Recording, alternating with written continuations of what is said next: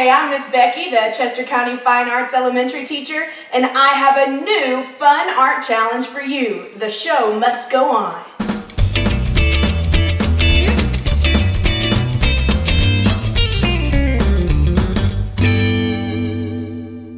Happy Fine Arts Friday. It is time for a new fun art challenge. Today, I'm going to be focusing on theater. See, I don't just teach art, I teach music, art, and theater. So our focus is going to be on theater today, and I'm super excited. It's one of my favorite subjects. So today's challenge is going to be the Theater Mask Challenge.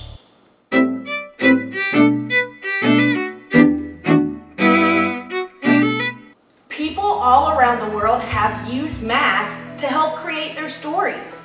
See, every mask can be a completely new character. Today we're going to learn about the ancient Greeks and the Italians who used masks a long time ago. The ancient Greeks used masks to help us tell characters apart. In ancient Greek plays, there were only 3 actors playing every single part. There was also a giant chorus in the play too. Those 3 actors who wore masks played the heroes and the villains, the gods and the goddesses, the normal people. And the audience had to be able to tell them apart. So each of their characters had a different mask. These masks were also very important for hearing.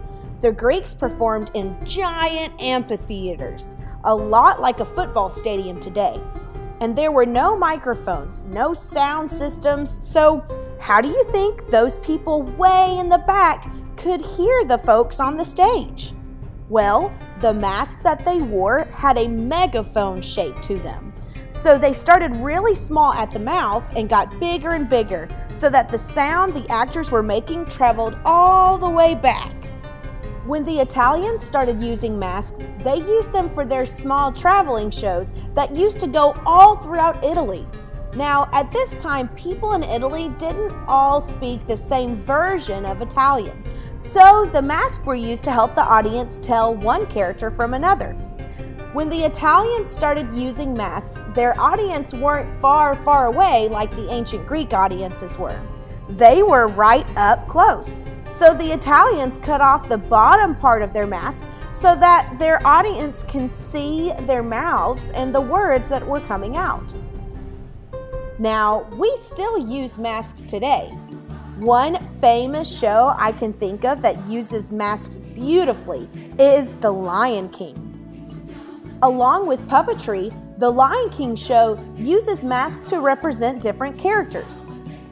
So just like I said, ancient Greek masks are the full face masks, but Italian masks only cover their eyes and their nose. I'm going to show you the masks I've made, and you tell me whether it's an ancient Greece mask or an Italian mask. This is a mask my dad got for me when he was in Europe. If I put it on my face, can you tell me what kind of mask it is? It's an Italian mask. Great job. Would this be an ancient Greek mask or an Italian mask? Because it's the full face, it would be ancient Greek. Great job. Now this is one you can print off using the links below. Tell me, what kind of mask is this one? An Italian mask. It's only half the face. Great job. So now here's the challenge. I want you to create your own theater mask. You can use paper or cardboard. You can use colors like crayons or markers or paint or glitter. Anything you have lying around your house to create your own theater mask.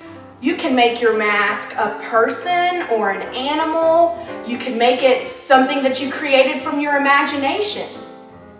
Once you're done making your theater masks, I would love to see them. So take a picture of it and ask your parents to post it on social media using the hashtag #TheaterMaskChallenge. I've listed some mask templates right below this video. You're welcome to use those to print out and to decorate for your theater mask challenge. That's all we've got for this edition of our fun art challenges. So until then, see you, love you, bye. to be or not to be? That is the question.